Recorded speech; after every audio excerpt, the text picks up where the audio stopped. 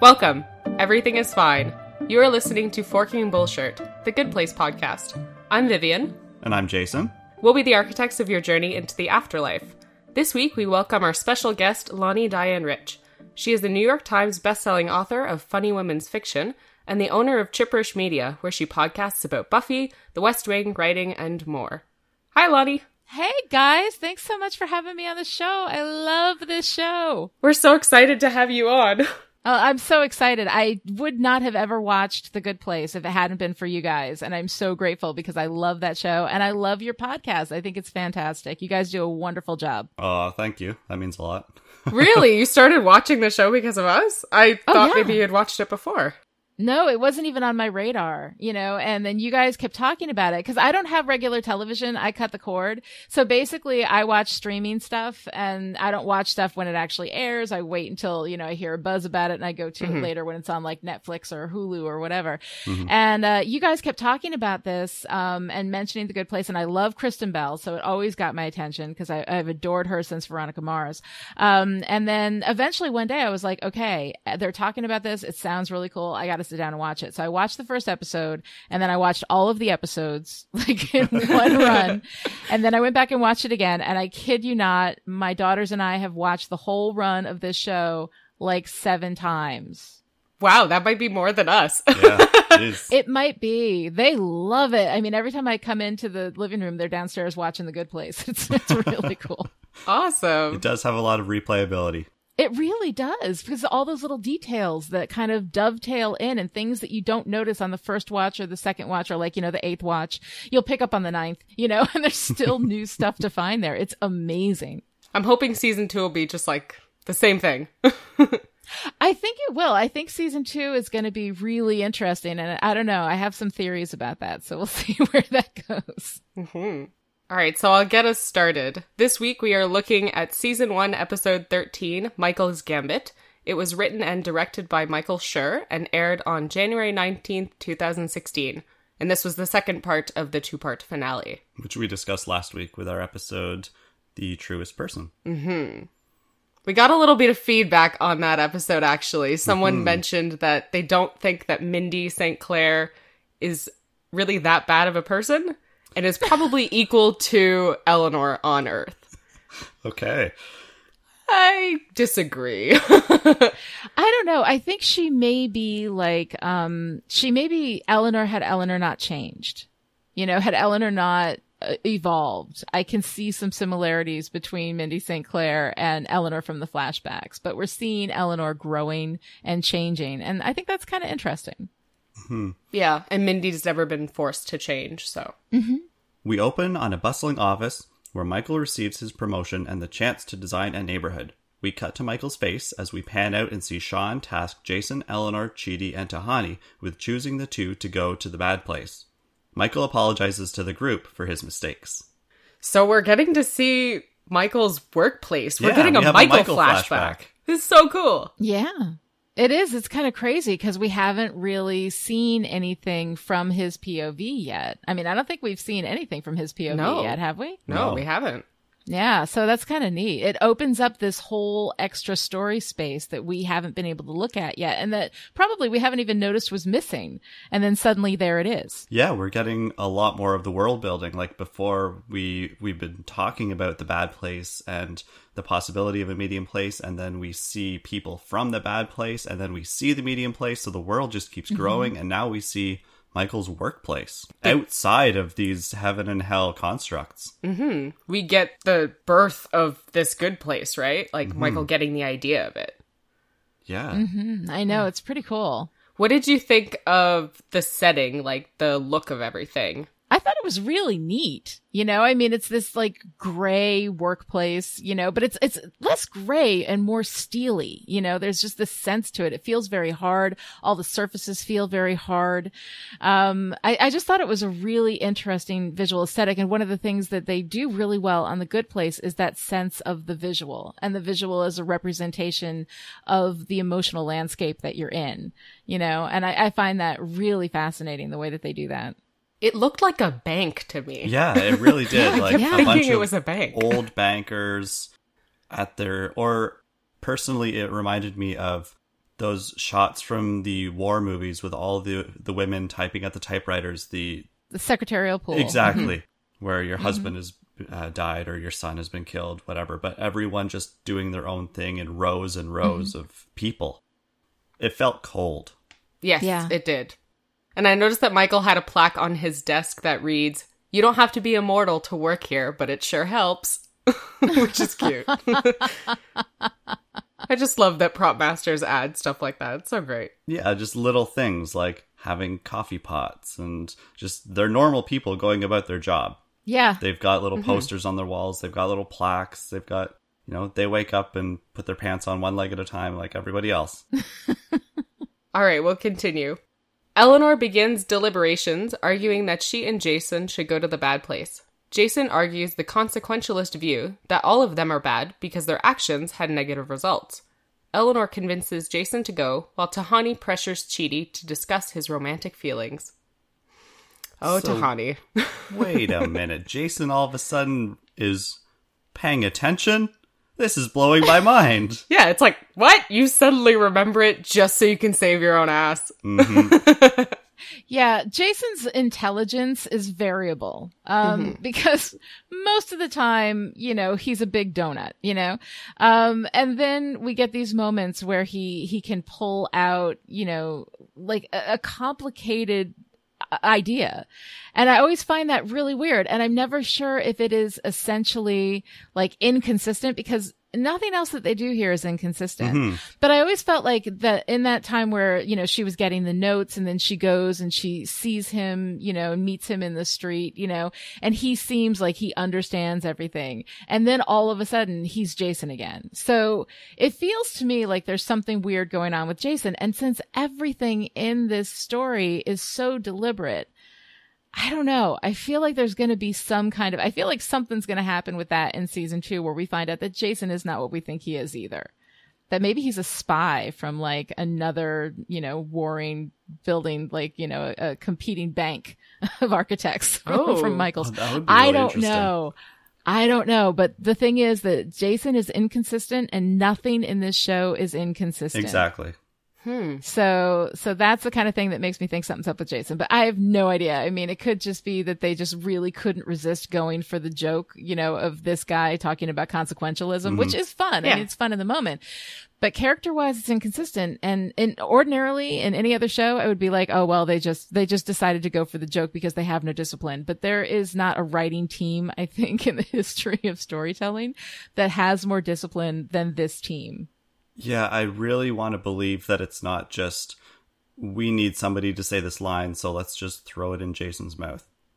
Right. And it's because it's funny. I mean, it really is funny. It's a great joke, and it's fun to see him say that. And especially when Chidi gets so upset afterward. He's like, now you understand things, And he's still saying ethnically.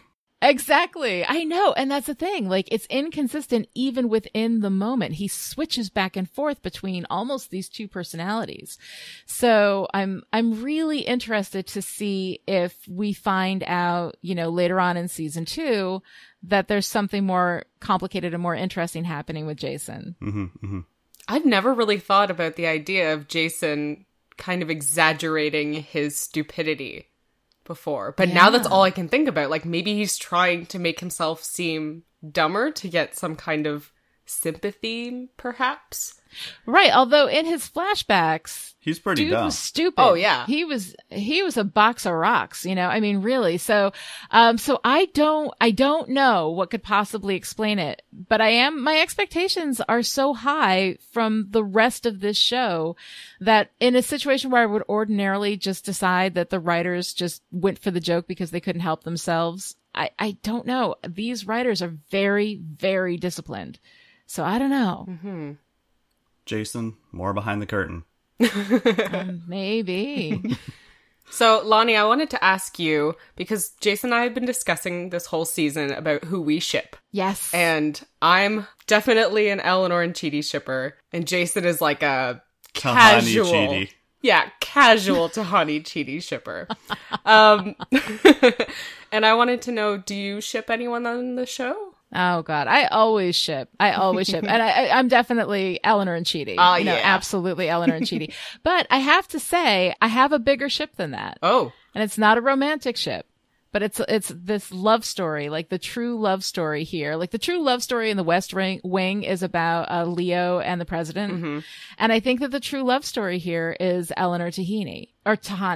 I always call her the sauce. She's not a sauce. It's like Tahani. You're like her parents. It's okay. She's saucy. She is saucy. She's a Greek yogurt sauce, and I like it. No, Eleanor and Tahani are my actual real ship. That is the real love story. And I'm not talking about a romantic relationship, but there is something in the way that these two connect with each other. And I think, when Eleanor was putting the crazy cheap blonde extensions into Tahani's hair, it was such like a tender and lovely moment. And I think that while the romantic ship for me is Eleanor and Chidi, absolutely, I think the real core love story of The Good Place is Tahani and Eleanor. Interesting. Okay. They're both very broken in different ways. Tahani is such a product of her parents and her sister, and Eleanor is as well. She's a product of her parents. I don't know. It just seems like maybe they can both use each other to better themselves. Like help fix each other? Yeah, they can fix each other. I think maybe heal each other is more what we're looking for. Right? That's definitely it. They're so different, and the thing is that Tahani's issues come from this essential insecurity, which she constantly has to disprove. And Eleanor's problems come from, no insecurity at all about herself, but rather just... Oh, yeah, she knows she's hot. Well, she knows she's smart. She knows she's capable, and she's not interested in getting in a situation where she needs to depend on anybody. Like, I think for Eleanor, her issue comes from loving people means that they will hurt you. Caring about people means that they will hurt you. And even when she has that moment with Chidi, earlier in the season where she says, I love you, she almost immediately pulls back from that and decides, no, I don't love you. It's just a friendship thing. It's just a student teacher thing. That's all it is, because I think that once she gets to the point where she's realizing she genuinely cares for somebody, that it becomes too vulnerable for her. It's just too much vulnerability, and she can't have that. So I find it interesting because, Tahani is essentially insecure and Eleanor is essentially afraid. And I think that the way that they can help and heal each other could be some really interesting opportunities for that best friend love story. And I wonder how they're going to do that in season 2 when they're all separated, like how long it's going to take for them to get to know each other again and form those friendships. Oh, season 2 is going to be really interesting. Yeah, I think that they're going to surprise us. They always surprise us. I think they're going to do some really smart things and surprise us. Absolutely. As much as we can predict, I don't think any of us is going to be right. Yeah, I know. Like, I'm hoping that they're just going to flip everybody on their heads and completely come out of left field. Oh, yeah. And do something totally different. I think that they are. I have a theory about that. It's going to be really interesting to see how that comes out.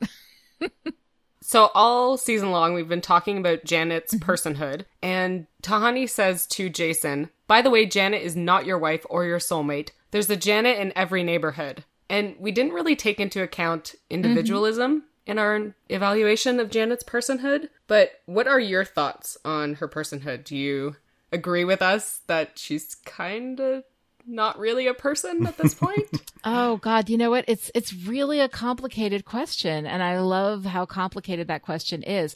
I think as soon as she starts expressing her own autonomy, when she steals the train and leaves, she's talking about I want, not you're asking me to do this. Right? It's her autonomy, and I think that as she expresses desires and autonomy, that she becomes a person. So, I mean, one of my favorite things in this is that whenever anybody defines her, whenever anybody tells her what she is, she immediately slaps it down. Not a robot, not a girl, not a person. Like, she does that. She doesn't ever say what she is, but she will define herself. Like, when people try to define her, she says, I'm not that thing.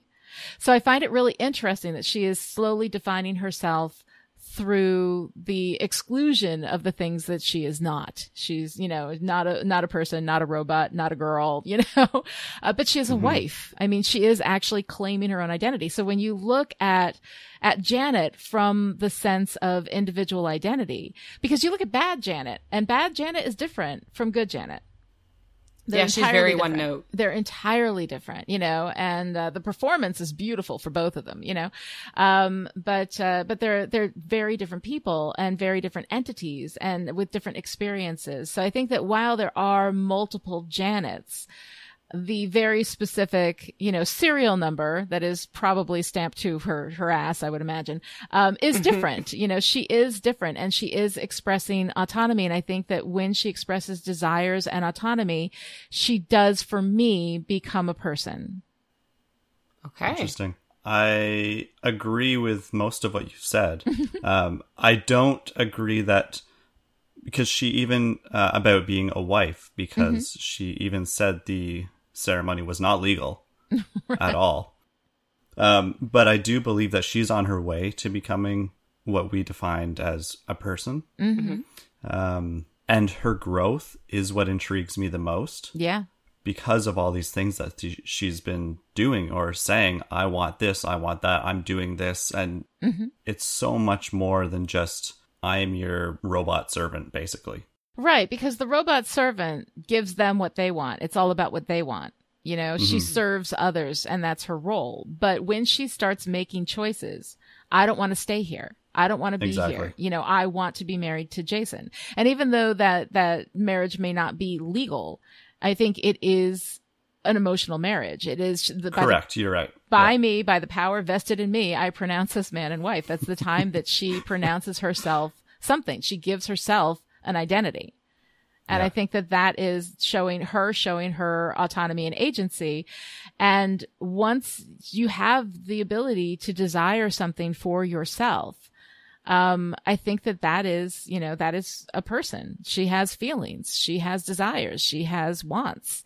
And that to me ticks her over the edge. That makes her a person, regardless of whether or not it's all wires and whatnot and electronics under the chest. When she can want something for herself and when she can take agency to procure that thing for herself, then she becomes a person. Wow. Yeah, definitely. I just want to say here that Tahani hasn't witnessed a lot of Janet's growth. So at this point, I think her point of view is that she's like a robot wife to Jason. Yes. So we as viewers are coming from a different position. We have seen all of Janet's growth. We know that she has desired things and she's made the effort to make those things happen. So we're able to see her as more well-rounded. Yeah, Tahani has not been witness to all these actions. I'm pretty close to calling her a person right now. Yeah. Have I pulled you over to my side, Viv? Yeah, I think so. I'm getting pretty close. All right, so shall we move on? Jason and Eleanor say their goodbyes, but they are interrupted by the real Eleanor. She says she will take one of their places, and so the deliberation begins anew. Sean blames Michael for this situation. We flash back to Michael starting the blueprint for his neighborhood, hoping to try something new. The foursome take turns offering themselves up to go to the bad place. This is my favorite part after watching the show through, because seeing Michael making his plans and writing a bold new plan for the good place, and the fact that the good place is in quotations is so perfect to me. Yeah. Oh, I didn't notice that. Because it's not the good place, it's the bad place, but the quotes just make it so much better. And if you're just watching it the first time, you don't really think anything about it. It's like, oh, this is the good place, and it's going to be a bold new plan. Great. Yes. Yeah, and you assume that the bold new plan is going to be him staying in the good place. Yeah. Right. But even that little detail, I mean, I love this thing, because we have those quotes around the good place, right? Which means that we are playing fair with the audience, right? Nobody is deliberately doing anything to mislead the audience. All of the details, when you watch this through again after having seen the whole thing, they all line up. And you look at it and you go, oh, they did that. Yeah. We're not being lied to. And that's so important. Yeah, I mean, it's the best example of playing fair with the audience. There are a lot of times where I'll be, critiquing some story where they deliberately mislead you so that they can get the slap at the end, so that they can really, really shock you. But when you go back and look at it, you're like, there's no way that detail exists within the world that I now know to exist. But in this, you go back through and you watch it all again, and everything lines up. They never lie to you. And we also never see any scene until this one where we're with Michael that doesn't have one of the 4 major players in it.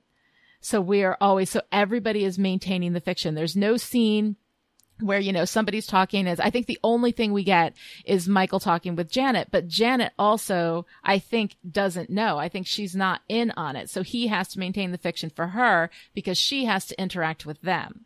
Yeah, I think I brought this up in a couple episodes ago in our spoiler zone, that I thought that Michael was interacting with Janet alone at one point at the frozen yogurt shop, but Jianyu, or Jason, was right beside her. You just didn't see it. Yeah. Mm-hmm. Okay. Yeah. Cause I remember once or twice, like the major players in the scene being just Michael and Janet. But even then I would let that pass because I think that Janet doesn't know. Yeah. And cause she has to be able to interact with these people, as though this is exactly what she knows and what she believes, So yeah. Right. Because she has been stolen from a good place. Mm-hmm. So I find it really interesting. Mm-hmm. And in this private moment between Michael and Sean mentions retirement. Yeah. So it's likely that the retirement, the eternal shriek, as Michael called it, is actually real. Yeah. And describes very well what would happen to him if his plan failed. And their whole conversation is completely legitimate, coming from both sides, whether it is a good place or whether it is the bad place. Mm-hmm. Their conversation is completely true. And I'm not 100% sure on this, but when Sean says he is the all-knowing judge, it feels like he's saying it kind of like in a sarcastic way because that's the character that Michael's given to him. Mm-hmm. Because later on he says, and I'm wearing this stupid judge's outfit, like this isn't me, but that's not who he is, right? Exactly. So I think that might just be the character that Michael's given to him, and he's not actually the eternal judge. Mm-hmm. Yeah, I don't think he's just on the board, right? Yeah, he's looking at his robes. He's like, I feel like a real wiener right now. Yeah, no, I mean, it is really like if you go back and look at all the details, it all lines up. Nothing. They played fair with the audience the whole way through. That is so hard to do, and I respect the hell out of it. Mm-hmm. We talked about this actually in an episode of our Burger of the Week where we were discussing whether twists are lies. And a lie is not a twist. Yeah. So you can't have a show that does this big whole twist at the end and you rewatch it and see all these details that just don't make sense. Mm-hmm. Because you're being deliberately misled, so they're not playing fair with the audience. And this is playing completely fair, and I love it. Mm-hmm. That's why there's so many great movies with these massive twists at the end that hold up when you watch them again. Mm-hmm. Because of, for example, like The Sixth Sense, one of the all-time classic twists. Oh, yeah. Mm-hmm. You watch that again and you're looking for all these details that don't make sense. You're like, well, I thought he talked to this person or that person, but every single moment you're like, no, it's actually 100% true. No, it's all legit. This is great. I was never lied to. Yeah, and the movie doesn't say, hey, by the way, Bruce Willis is totally not a ghost. Exactly. That wouldn't the be movie a twist. doesnly lie to the that's viewers. That's a big lie. Yeah. Right. So I've got a little bit of philosophy to point out in this moment. When Eleanor is saying her goodbyes to Chidi, and I'm just blubbering, she says, I was dropped into a cave and you were my flashlight. And that line to me is too poignant not to be a deliberate reference to Plato's allegory of the cave. Now, are either of you familiar with that allegory? Yes. I don't think so. Okay. So I will quickly summarize it. Mm-hmm. So Plato tells us about people living in a dark cave, imprisoned there since birth. The prisoners face a blank wall, they are chained, and unable to turn their heads. And the only thing they see are shadows of people, objects, and animals passing by, cast on the wall by a fire. And the shadows are all the prisoners ever see, so they come to understand them as reality. One day, a prisoner escapes and goes out into the daylight. At first, he's blinded by the sun, but gradually his eyes adjust and he sees the true form of all the shadowy objects. Plato wrote, "Previously he had been looking merely at phantoms. Now he is nearer to the true nature of being." The newly enlightened man returns to the cave to tell the other prisoners, but he has difficulty seeing in the dark cave now as he became used to the bright world. He tries to tell the prisoners about his discovery, and at first they are sarcastic, and then they get angry, and eventually they plot to kill him. So the allegory of the cave is meant to compare the effect of education and the lack of it on our nature. And to me, this relates to Eleanor and Chidi's relationship because Chidi was this giver of knowledge for her. It was like she was one of the prisoners and he came down, and at first she was sarcastic, right? And she was angry that, no, that's not how the world works, and I don't want to be this kind of person, or I can't be this kind of person, but he manages to bring her out into that bright world of knowledge and understanding. And Eleanor, at this moment, is kind of like another escaped prisoner. She realizes the reality that they live in, and she informs everybody else, and then informs all of us, the viewers. And then once we know, we can't see the world the same way. So when we're rewatching the show, we can't look at anything the same way because we've been enlightened. Oh, yeah, knowledge is essentially transformative. Exactly. So I'm wondering if season 2 is going to kind of loosely follow that. That's exactly what I was thinking just now, actually. That the narrative that you just spoke of, basically, will be either Eleanor or somebody else. Maybe somebody taking Eleanor's place in revealing what's going on, but their eyes being opened to what's truly going on slowly and trying to convince people. That's really going to be interesting. Yeah, because I think that, like, once you have knowledge, if you forget it, does the transformation stick? Like, exactly. Eleanor came in, she was, definitely in the cave. And I love that whole story. I think you have such a great insight there, Vivienne. And I think so she came in and she was, in this dark place. Then she saw the light. She was essentially transformed. I mean, even when she was leaving to go, to go away, to go to the bad place. And then, of course, to Minnie St. Clair, she brought the books with her. She took the knowledge with her because once you have been transformed, you can't undo that. You can't unsee what you have seen. So when she forgets, when at the end we pull this, shadow over again, can you ever go back to being ignorant? Even though, like, you may not understand the specifics of it, there's essential knowledge that is within your soul that has opened up your soul. Does that go with you? Does that travel with you even into darkness? So that'll be a really interesting thing to see if Eleanor goes back to being, her sarcastic, cynical self, or if she is essentially transformed, and even forgetting the specifics of that transformation, it still remains within her character. Exactly. And I think that's going to be another aspect of Michael underestimating humanity. Oh, yeah. Definitely. Yeah. I really think that she has been fundamentally changed. Whether she remembers it or not. That we're going to see it. I think so, too. Exactly. Yeah. I think so. Now, honestly, I got that reference after you brought it up. You said, oh, the allegory of the cave. I'm like, oh, right, of course. But I don't think that Eleanor understands that. I don't think she gets that. I don't think she knows that allegory. And I think that... You don't think Chidi told her about that at some point? I mean, he had Plato on his chalkboard. I know, but I don't find it has much to do with his lessons as Plato's other teachings. Okay. So I think Eleanor was just being blunt. Like, you guided me. You were my flashlight in a cave. And it just means so much more when you understand the reference. Yeah, it's possible that Eleanor wasn't making a reference, but that the writers were. Yeah, exactly. When they wrote that line. I think so. Yeah, for sure. But it's such a beautiful line. It is. Makes you a little weepy, I know. I know. Okay. Yeah, it definitely does. It's very sweet. Now, what do you guys think about Eleanor's ethical math here? She thinks that she should take the last spot in the bad place instead of Jason. And she comes to that conclusion because she says that Jason loves Janet and he's not taking anyone's spot. But if the real Eleanor goes and the fake Eleanor goes, then there's a vacancy in the good place, in my mind. Like, it just, her reasoning to me doesn't make sense.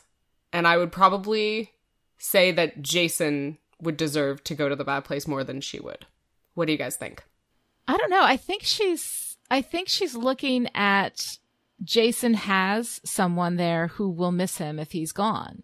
And I think that the goodness that she has, kind of evolved into, is looking at, if you look at the overall, if you look at the overall good, right? The utilitarianism of it all.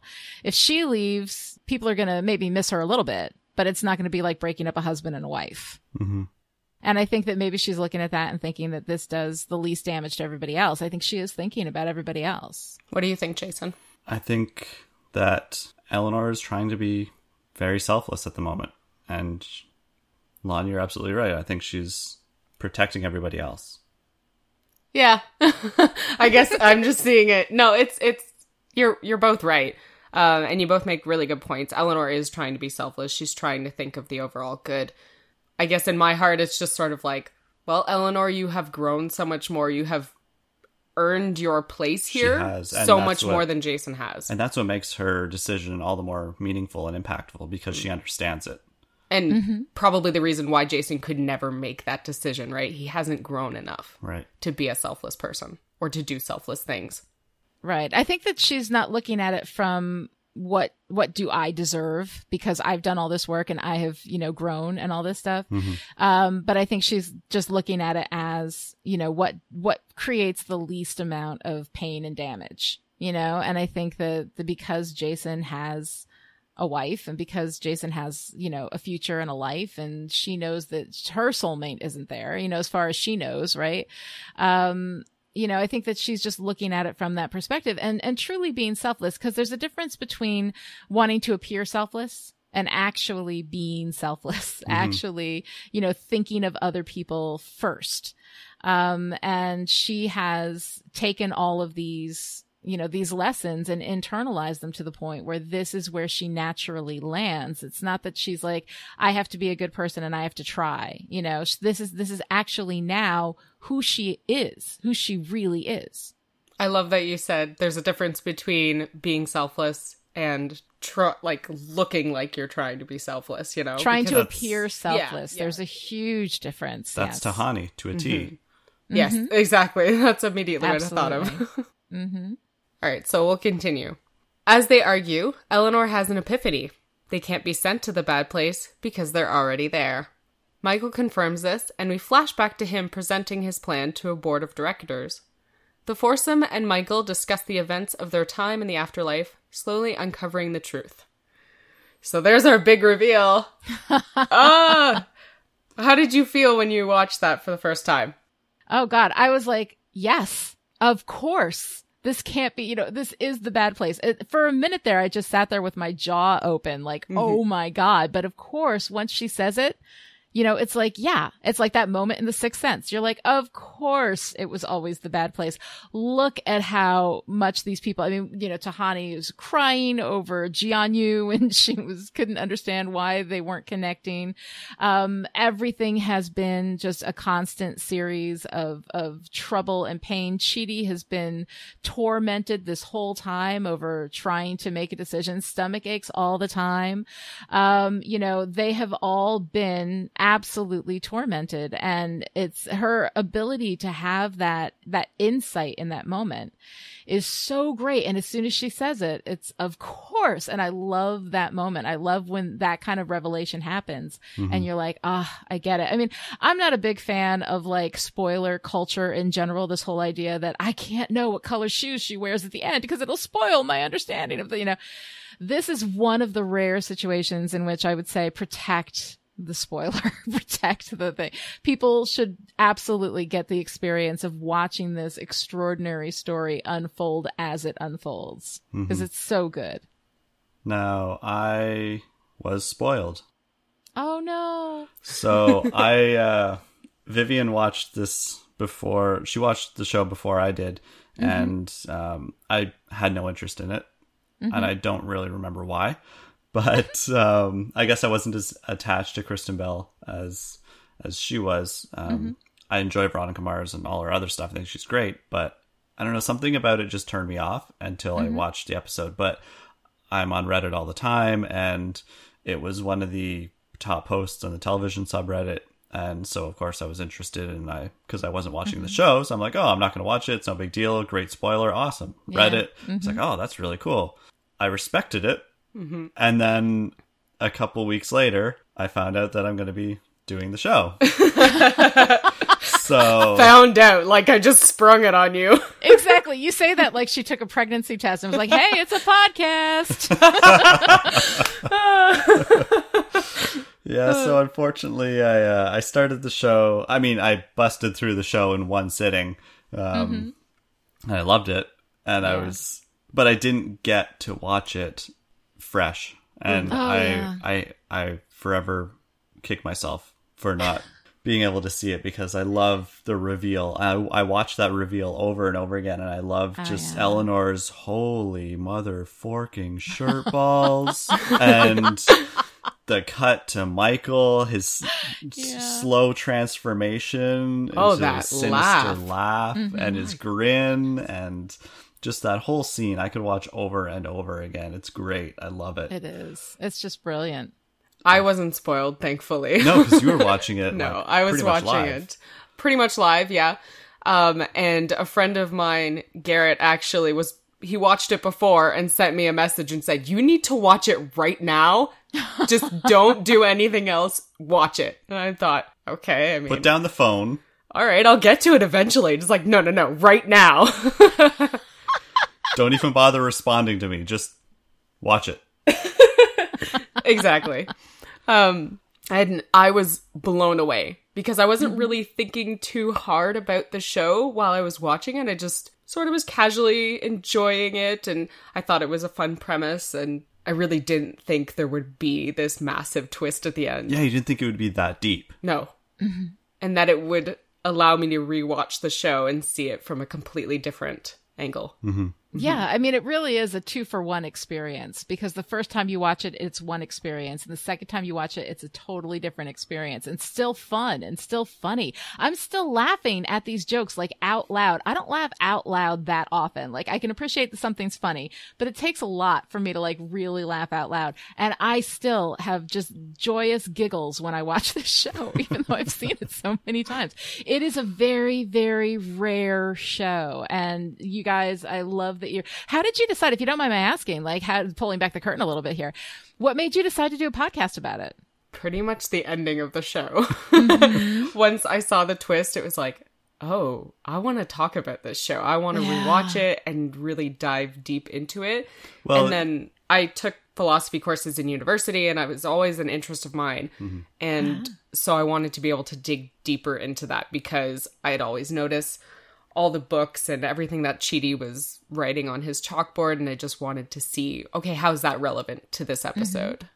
And where are we going with that? Because it can't just be random names of philosophers, and I just thought there's got to be something more to this. And there was. And I'm going to find it. And I'm going to find it, and I'm going to talk about it, and I'm going to enlighten people. Yes. And you did. It's brilliant. I don't have a big background in philosophy. Like, I know some basic stuff, but I never took a philosophy class. Like, I never really engaged with it that much.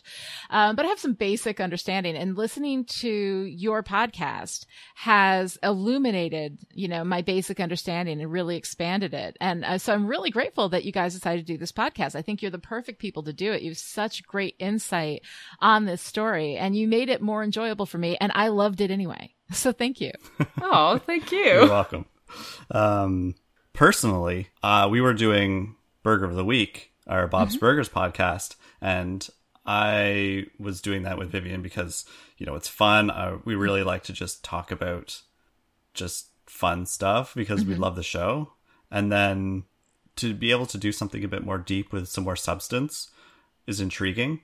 And a little scary, because I have no background in philosophy or English aside from my high school English courses and like one English course I took while taking graphic design, which like has no relevance to graphic design, but whatever. You took an English class for graphic design? It was mandatory. That's weird. Yeah. So it was intriguing and scary and exciting and, you know, all of the things that bring out my creative side. I was excited to try something new.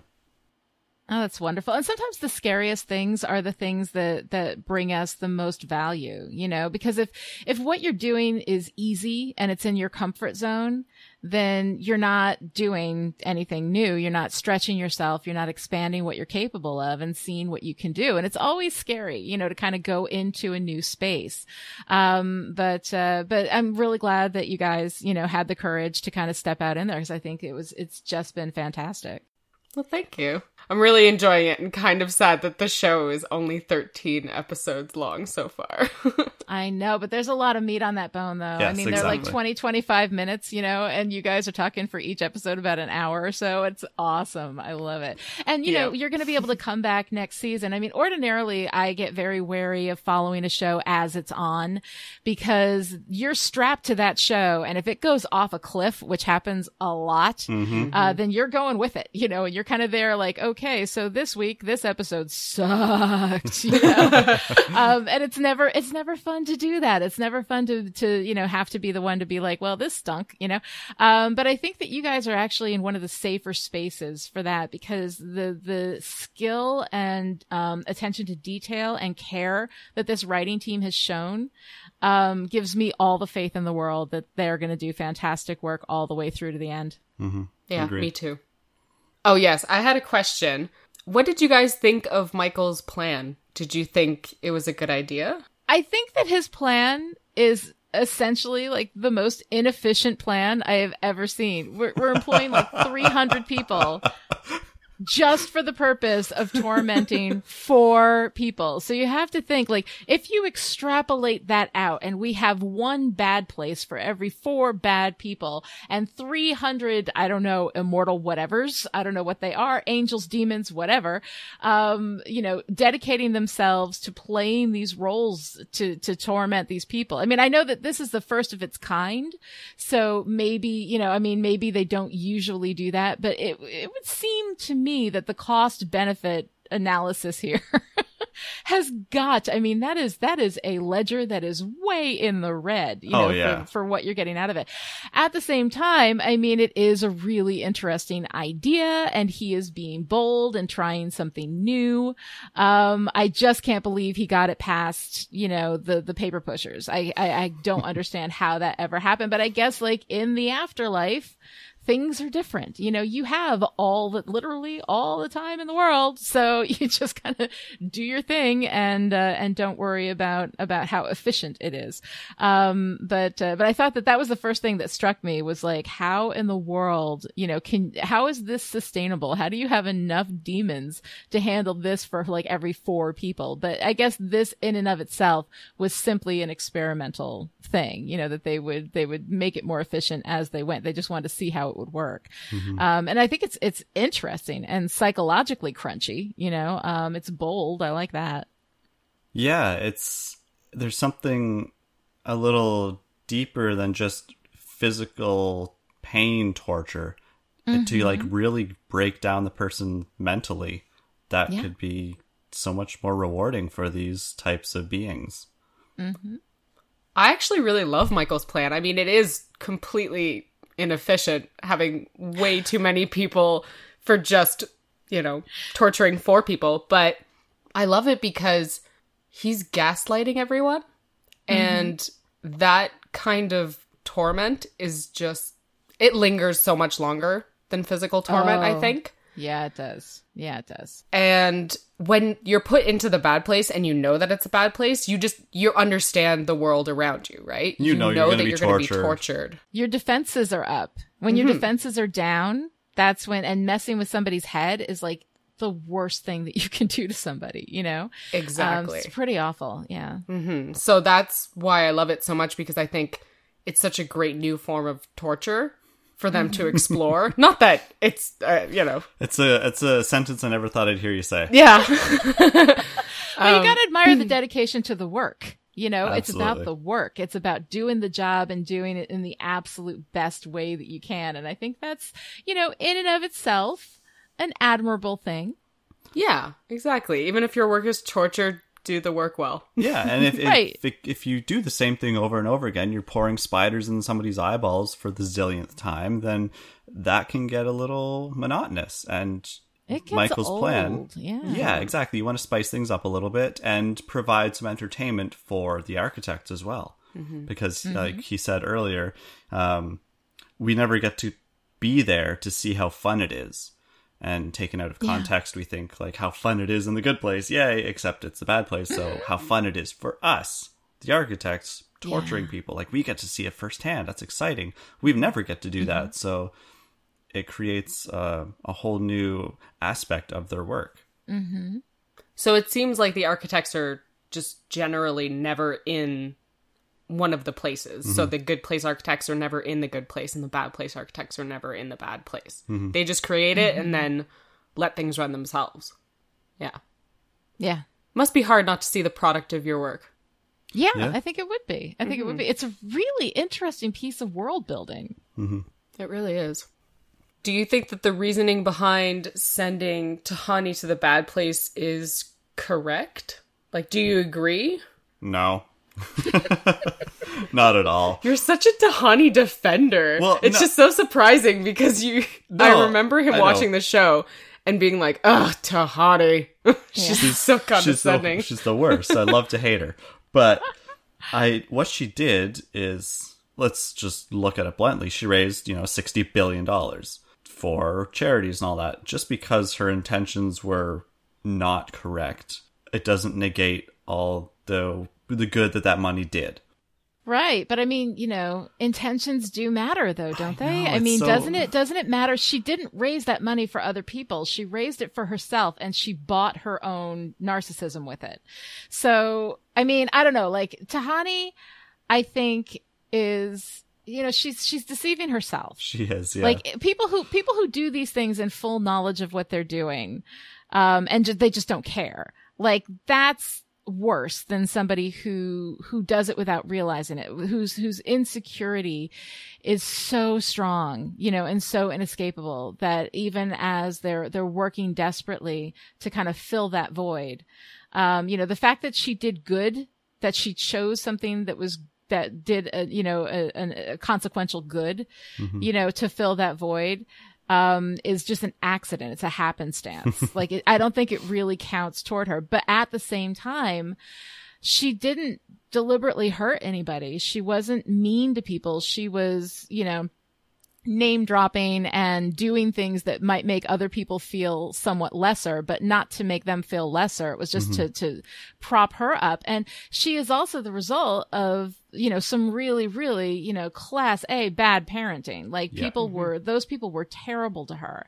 And when you look back at somebody's childhood and you see that the odds were stacked against them, and then judge them because they didn't overcome those odds, because they weren't strong enough and they didn't have enough insight, not to mention the fact that, and here's one of the big things, is that all of these people were like embryos when they died. They're like in their 30s, that's very, very young to die. And it doesn't give you much of a chance to gain the kind of wisdom and understanding that you would need. So I don't really see any of them as being bad enough to be in the bad place. And the people who are good by these standards to be in the good place, I'd kind of rather hang out in the bad place with these guys. You got to think about the company you keep when you choose heaven. That's all I'm saying. It's not good. So I don't know. Like I think that Tahani doesn't deserve to go to the bad place any more than anybody else does. I don't think she's any worse or any better than any of the rest of them. Their point system is very strict. And very flawed. Yeah. Very flawed. And a little random. A little eating a sandwich gets you good points. I mean, it's Doesn't make sense. It depends on the sandwich too. I mean, some of those are just bad news. Well, what about Chidi? Do you guys feel like Chidi deserves it? No. Chidi's a good guy. He's a good guy who can't make a decision. And yes, his inability to make a decision, can be annoying to the people around him, but it didn't kill anyone. It didn't hurt anyone. And he never, ever deliberately hurt anyone. There's no reason why Chidi should be in a bad place. Unless they have some kind of revelation about him that, that shows us something darker. He, out of all of them, is the best. He did grow almonds and use almond milk in his coffee. He used almond milk, even though, yeah, exactly. And the fact that even makes his radar of bad things shows me that this is not a bad guy. He has done the least amount of damage. He has annoyed people. And I'm sorry, but if annoying people means you're going to hell, then I am on the straight A express bus already. So I don't really think that's, it doesn't wash for me. That was one of the weakest parts of this, I think, for me, was the idea that if Chidi's going to the bad place, who's in the good? There is no good place. Oh, and that would be interesting to see if there is actually not really a good place. Good place. I don't know. We've never seen it, so. But to me, it seems like proportionality matters. So if you're really rich, like Tahani, and you throw big parties to raise money for charity, well, you've done a good deed, but it wasn't a big sacrifice to you. You didn't give a lot of yourself. But if you're poor and you offer your food to someone in need, then you've given so much of yourself. It cost you a lot more. Exactly. Yes. In this act of charity, right? So It kind of depends on your position in life, too. Well, then we get into relativism. It's all relative. It all depends on where you are and who you are and why you're doing it and whether intention matters. All of these questions are questions that people have been asking for, I don't know, since the beginning of human existence. Exactly. What is it that makes a good person? That's not a simple question, and there is no simple answer to it. But I find it really interesting that the measure by which someone is defined as good and bad is so wholly out of whack with basic essential, morals. Just what is it that makes, if you're trying to do something bad, if you're deliberately trying to hurt people, if you're deliberately doing things regardless of whether or not they hurt people, which I think you can point to Eleanor, that she did a lot of things and she just didn't care. She didn't care who it hurt. She is probably, out of all of them, the worst. As far as how she treated people, how she spoke to people, how she used people. Jason was dumb. Yeah, he doesn't know what he's doing. He's just impulsive. Right. He just doesn't know any better, and I think that gives him a little bit of a pass. Jason, I would say, is next worst next to Eleanor, and then Tahani, and then Chidi, but they're none of them are all that bad. And the fact that Eleanor can, with this guidance, find her goodness, find the goodness within her, which is there. I think that's a really good thing. And it speaks to the essential, growth of human beings, that even after death, they don't stop changing. They don't stop growing. And death feels like, in this particular model of existence, a very arbitrary point at which to say, well, that's it. Mm-hmm. There's no hope for you. You're done. Yeah. Mm-hmm. Going back to the beginning of the episode, in the extended version, we have a conversation between Dave and Michael. Michael says, "You have an appointment with the director of point calculations," where Dave says, "Oh, let's reschedule that. These things take 1,000 years." Mm-hmm. But the fact that there is a director of point calculations makes me think that the point system is not set in stone. Mm-hmm. It can be modified, changed, adapted, adjusted, etc., etc., etc. And maybe the point system that Michael's been telling everybody about is completely bogus. Oh, it may well be. It may well be, because it's sticking with the Cleveland Browns gets you points. It's so random. And then we've got all these, these pop culture references that didn't exist. So obviously it must be a changeable system because we have to be able to add in these new references, you know, and then decide what the value is, you know, of that action. So it's kind of like the world building, once you dive into it, becomes ever more complex when you start asking these questions, you know? Yeah, which is great. I love it. Mm-hmm. Michael reveals that he will erase their memories and start over again, this time spreading Tahani, Michael, Chidi, and Eleanor apart. Eleanor scrambles for a plan while Michael asks for Sean's approval. Eleanor writes a note and sticks it in Janet's mouth right before Michael erases their memories. The screen turns white, and Eleanor is once again waking up to her afterlife. This time, her soulmate is an ex-mailman named Chris. Janet gives Eleanor the note, which says, "Eleanor, find Chidi." Come on. Oh, man. Come on. Okay, so this is the final twist in this Come episode, on. and I love it. I love it to death because No. I had no idea where they were going to go with this.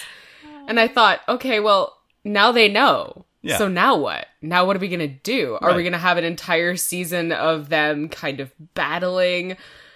Are we just going to have a few episodes of that and then somehow things will go back? I just didn't know where they were going to go with it. And then when Michael says so plainly, so simply, like, okay, well, I'll just try again. Yeah, I'll just erase your memories. No big deal.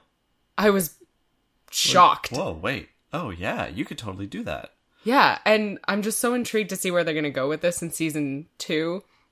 And I love seeing all the little differences in this new The Good Place 2.0, where you've got pizza places instead of yogurt shops, and I just think it's so fantastic. It's going to be so fun to find all those details. Yeah, they're great. Whatever, blah, blah, blah. Let's go back. Let's take a few steps back. And Eleanor writes a note to herself. Okay. Now, let me just... I'm going to play both parts of this because Eleanor, all you have to write is, "Eleanor, this is the bad place." Done. Okay, but if she... Okay, all right, you keep going, keep going. Whoa. And then I thought, Eleanor, you're so dumb. Like, why wouldn't you just write that? Just tell yourself the truth. But then I thought of the cave allegory again. Oh.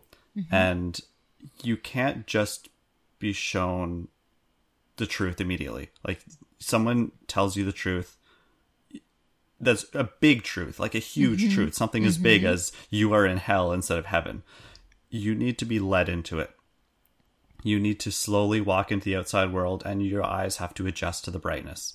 And Eleanor needs to slowly adjust. She needs to find Chidi.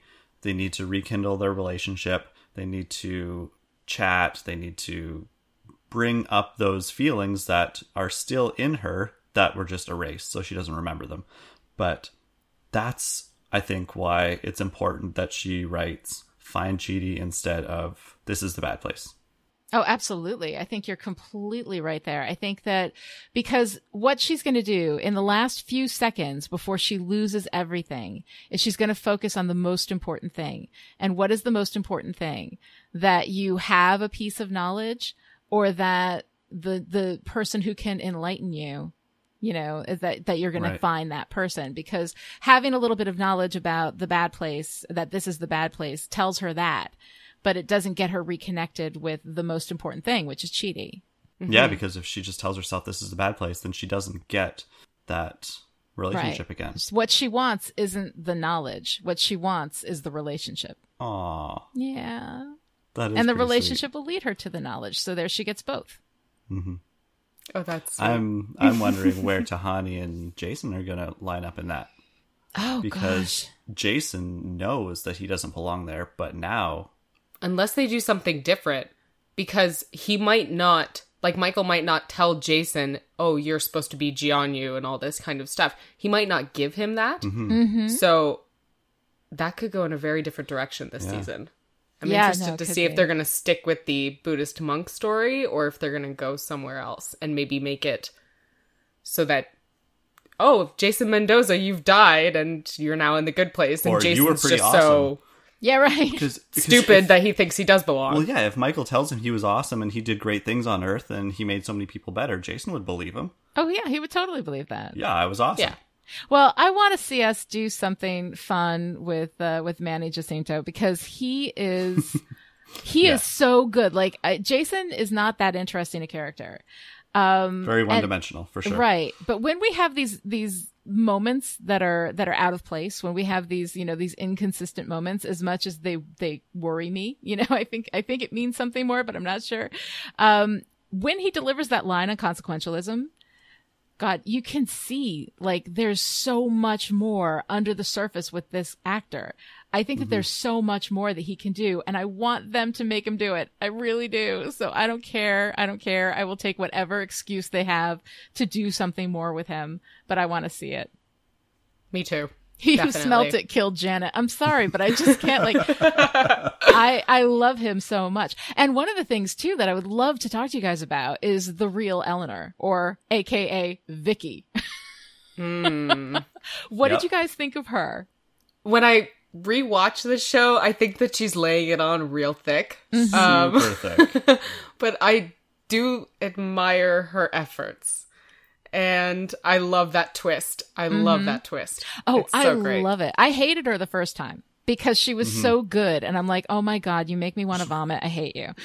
She good. annoyed me. She annoyed me more than Tahani. When in the end she comes in and he's like, the jig is up, Vicky. And she's like, damn it. And she goes, that was when I was like, I love her. And I've always liked that actress. I've seen her in a few things and I have always really enjoyed her. I think she's good, but man, I love her as Vicky. I hated her as Eleanor. I hated that. But I loved her. I love her as Vicky. And now when I watch it again and I know that she is really underneath it all, like a bad, bad demon person, that's awesome. To have someone who's good with no flaws is just boring. Oh God. It's just a a poorly written character. Yeah, right? really. So I like rewatching it, but yeah, definitely the first time I was like, oh, she's too good. She's too perfect. I love that whole scene where there's Michael's throwing in all these possibilities on the way he can get out of the situation before Eleanor figures it out. Like her coming in saying, oh, I'm going to go or now you only have to find one. And then Bomba John comes in and Eleanor's like, buzz off, Bomba John. We got this. And all these little things that Michael's trying to throw last ditch efforts to keep them from figuring it all out. Yeah, it's really fun to see Michael and Sean scramble Yeah. at those moments. I think that it's a great idea that Eleanor wrote Find Chidi, because if she wrote something like, this is actually the bad place or this is hell, then she might have gone to Michael with it. Because at this point, she doesn't know Chidi, right? Like, she doesn't have anyone that she can trust. And the only person she's spent any real time with and that she's building a bond with is Michael. She doesn't even know Janet. Because she's super surprised when Janet pops out of nowhere. And her new soulmate is so focused on getting jacked or whatever that he doesn't even have a moment to talk to her, right? So, but he's the hot mailman, though. I loved that too, because we had that mailman thread running through the whole thing. I didn't even see it. My youngest daughter was the one who pointed it out to me. And then after that, of course, you can't unsee it, Of course. But it was so brilliant the way they just kept hitting that mailman very subtly. And then she has this hot mailman, it's wonderful.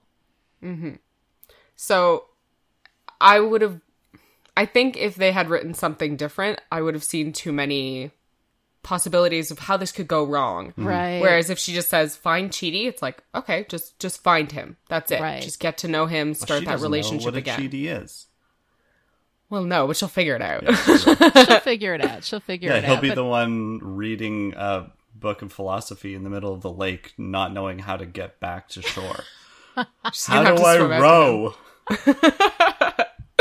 I love that. I feel bad that Janet has been rebooted for the second time now. Because I wonder what the future is for her as a character and for her and Jason. Like, will they fall in love again in season 2? Will she develop that personhood? Because if she's just a blank slate, like if she's just, Janet, but nothing more. Well, from what we've been told is that Janet builds on every iteration of Janet, builds on the previous one's knowledge. So perhaps she will grow even more because she's already started to. Right. Okay, yeah. And it, maybe... it comes down to that thing between the divide between the soul and the brain. Like the brain can be rebooted, the brain can be washed, but the soul has knowledge and memory, Exactly. Eleanor is being rebooted. Yeah. Yeah, but we said that Eleanor is likely fundamentally changed by her experience, so it stands to reason that Janet would be as well. I think Janet will be. Yeah. I think we're going to see that. I'm excited. So we got some feedback from listeners, and I just want to go over some of this and get your comments on them. Alan, the host of Shadows and Shamblers and American Gods podcast, he wrote us an email, and he said that the world building of the show is so interesting to me. The good place and the bad place are so polarized and extreme. This is in line with modern Christianity, but otherwise is so inhumane that it hardly shows up in other religions. Usually there are levels in the afterlife. Dante wrote about different levels of hell becoming worse and worse. And on the other side of the coin, heaven, like a seventh heaven, is layered in almost every religion. And so only the most pious could get into the best heaven, but most people can get into the lowest one.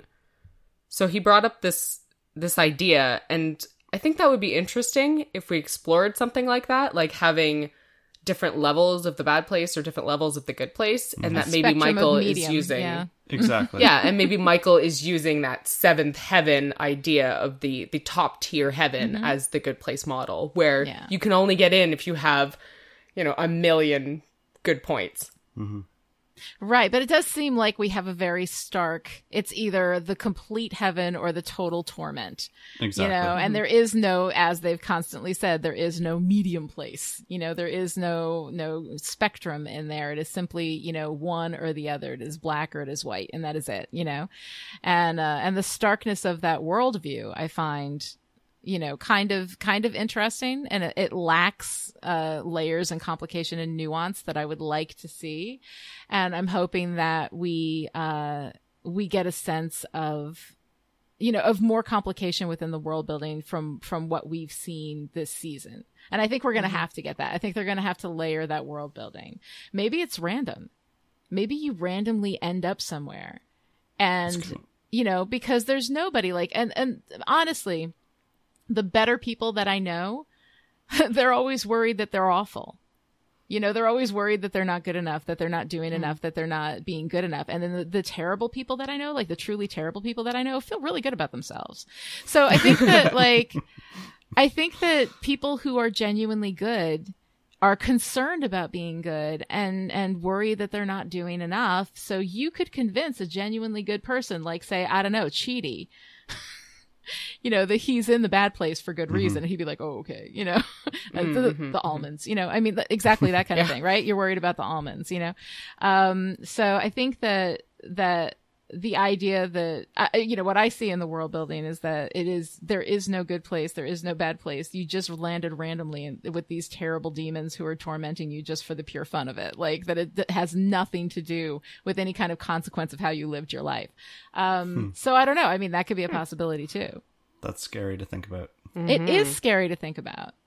Yeah. Alan also talked about purgatory, which is, of course, something that we've thought about, and I'm sure a lot of people have thought about while they're watching the show. And he was saying, you suffer in purgatory, but your suffering improves your spirit and makes you a better person. So maybe in season 2, we'll find out that Michael doesn't understand his job, and people are actually being purified some way. Like, the place that they're actually going is a purgatory to become better people. And if you don't become a better person, then you can go down to the bad place.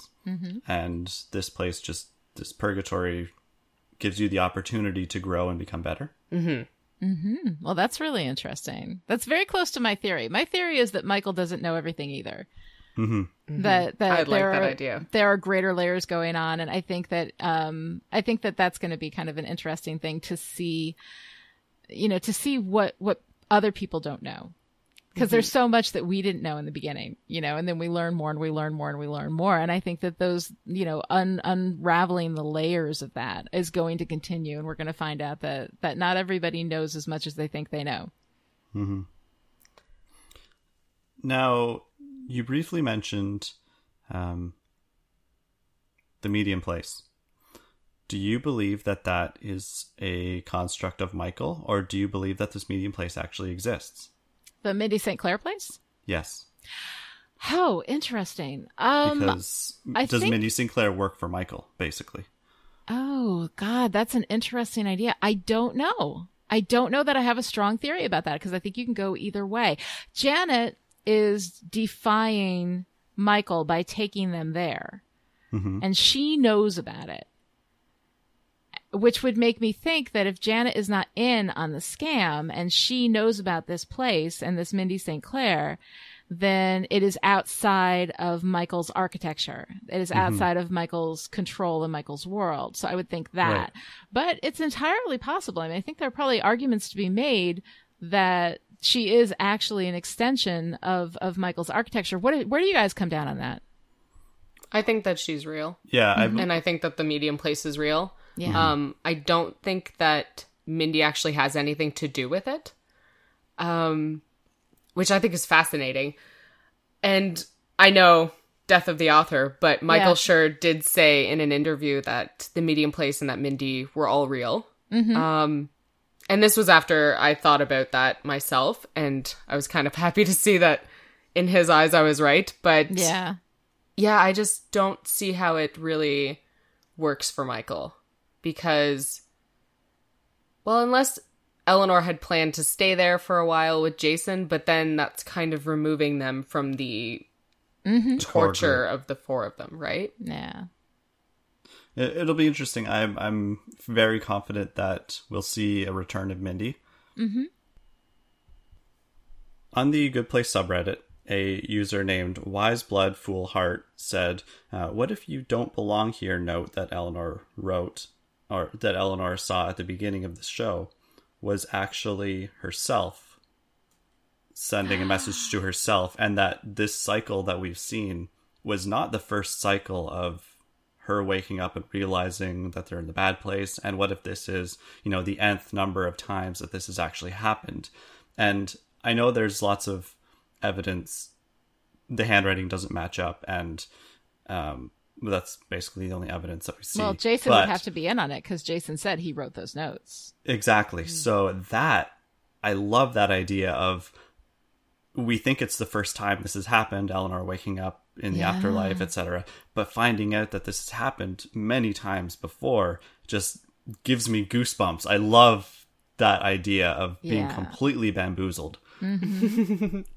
This makes me think of, like, it's probably why you love the movie, the name I can't think of right now.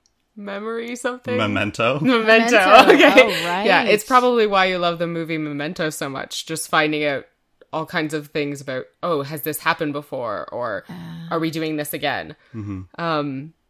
Now, you said that the only evidence was that Jason said he wrote the note and the handwriting doesn't match up, but we also have a conversation with Michael and Sean in this episode where he's saying, when you came up with this idea, you thought that this would last 1,000 years. And we kind of get the idea that this is the first time that he's doing it.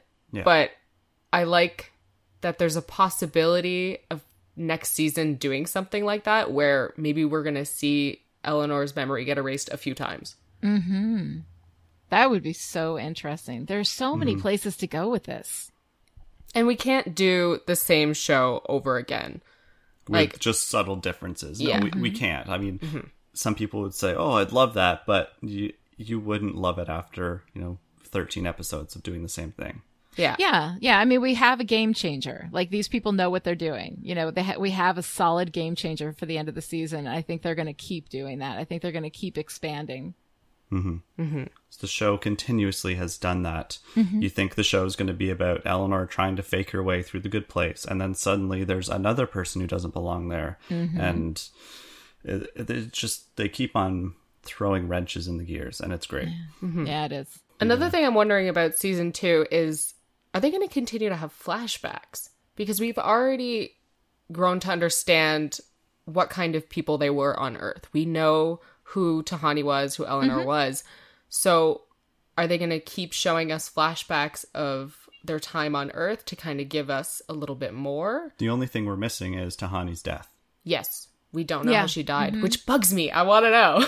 Didn't she say she gave her life to save other people or something like that? I mean, we said something about that, but we didn't get any details on it. She said she moved a nation or made a sacrifice that changed the that changed a nation somehow. But I wonder if we're going to see a flashback of her just kind of like saving someone from getting hit by a car, or if it's going to be something where she really thinks it's this big sacrifice, but when we look at it, it's not. It's not, yeah. Or it's something where she became a joke. You know, like one of those Darwin Award people, you know, who die and become a tragic cautionary tale for everybody else. That could be kind of interesting. Because that does change consciousness. You see somebody die really stupid and you're like, okay, no forks in the toaster. I get it. You know, that changes the world, right? We pretty much covered what they asked in their emails, actually. I just looked over that. So I think we're good for that. Okay. Lani, did you have anything you wanted to ask us before we sort of start wrapping up? No, I think I'm good. I think I've asked you all of my questions that I had. Okay. So that brings us to the end of Forkin Bullshirt, a Multiverse Radio production. If you like our show, please leave a rating and review on iTunes. You can find Lani on Twitter at Lani Diane Rich or at Chipperish and her excellent podcasts at chipperish.com. And you can find us on Twitter at Multiverse Radio and use the hashtag FBullshirt, or you could find us on Facebook at Multiverse Radio Podcast. And as always, you can visit our website, multiverseradio.ca. Now, Jason is not on Twitter. Hashtag get Jason on Twitter. Oh boy. But you can follow me, Vivienne, at Slayers, the, and that's comma written COMMA. So we're considering reviewing some movies that center on the afterlife during our hiatus, but we will be taking the month of July off, and new episodes of The Good Place are scheduled to return in the fall. So follow us on Twitter or Facebook to get updates on our schedule. And I'm thinking maybe we should organize some kind of live tweets for season 2. That's a possibility. Oh, that'd be fantastic. That would be fun. Yes. Although we don't have cable, so... Yeah, well, I'm hoping that we can somehow get screeners, because unfortunately we can't get them through NBC because they're not Canadian, I guess. But we might be able to get some episodes early. Or we could do live tweets the next day if some people are willing to wait a day. Maybe. Yeah, people can watch on their DVRs. You know, I've got a little HD, like, you know, plastic square that I tape to my window when I have to watch something live. So, because I cut the cord a long time ago. But yeah, I mean, you could do a whole bunch of different things because it'll be on Hulu the next day, so that can give you a little more flexibility. Right. Yeah, and that would be a lot of fun.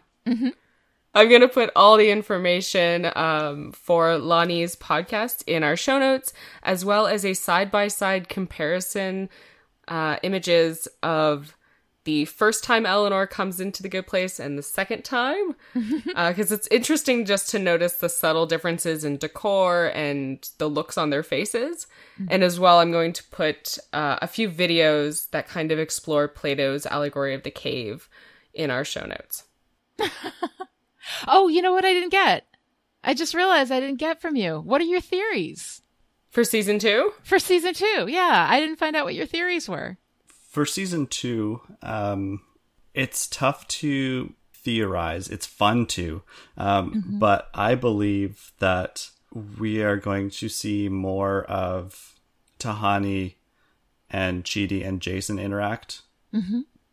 Because we didn't really get a whole lot of the 4 of them, or those 3 separately, without Eleanor. But I'm predicting that we are going to see multiple memory erasures and a lot more of Michael's boss. Oh, okay. And his work environment. I really want to say that we're going to find out how this has been done before, and we've gone through so many iterations of this quote unquote good place, even though I don't think it's going to happen, but that's okay. I could dream. It could be interesting. What do you think, Vivienne?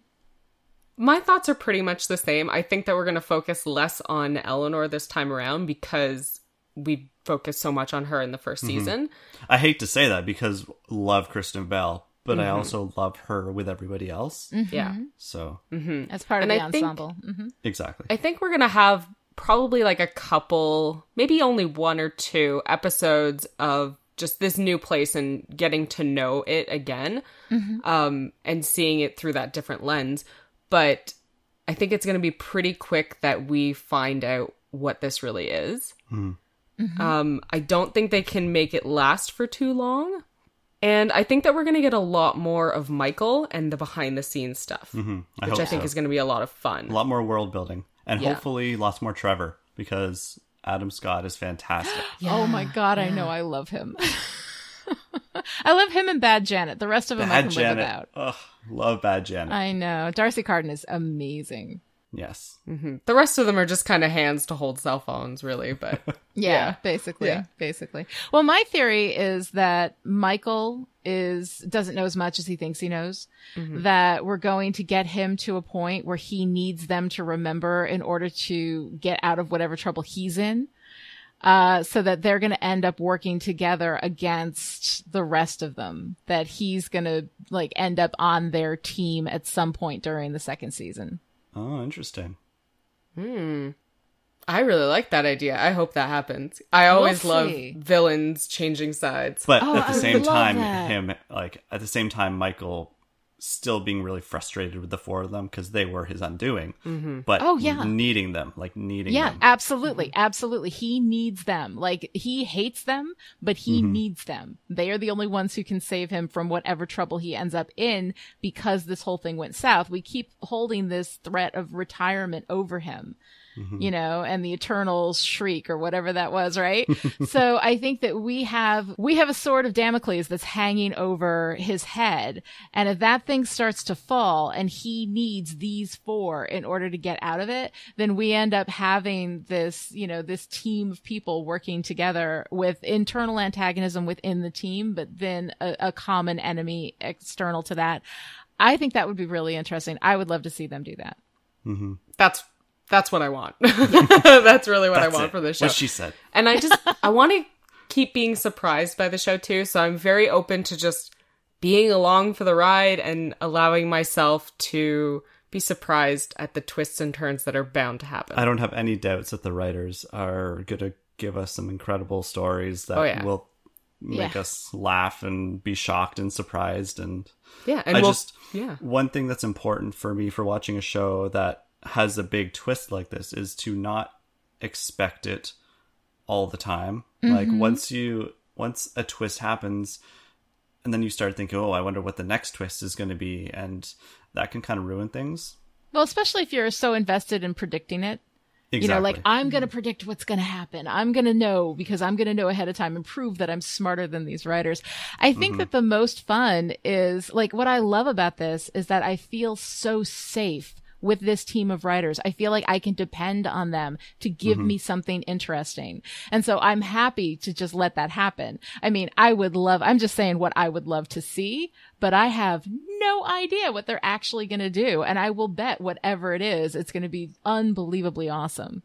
And we're going to keep probably doing hour-long podcasts next year too. That'll be awesome. I'm looking forward to listening to it. Well, thank you so much for joining us today. It was so great to have you on the show. Oh, thank you for having me. I love talking about this show, and I'm so glad that you guys invited me on. And thank you so much, listeners, for tuning in every week with us and listening to us talking about philosophy and all kinds of great stuff. And sending us emails. Yes, thank you for all your feedback. And we want to hear your theories for season 2 as well. Yeah, so send us the information. We've already provided you with the contact stuff, so you know what to do with it. Thank you very much, Lani. Thank you so much for having me on the show. It was really, really fun, and I hope you'll have me back next time. Oh, absolutely. Next season, yeah. Yeah, okay. All right, thank you so much. Take care. Okay, bye. There we go. Oh! Wow, that was perfect. So cute. She's a little meower.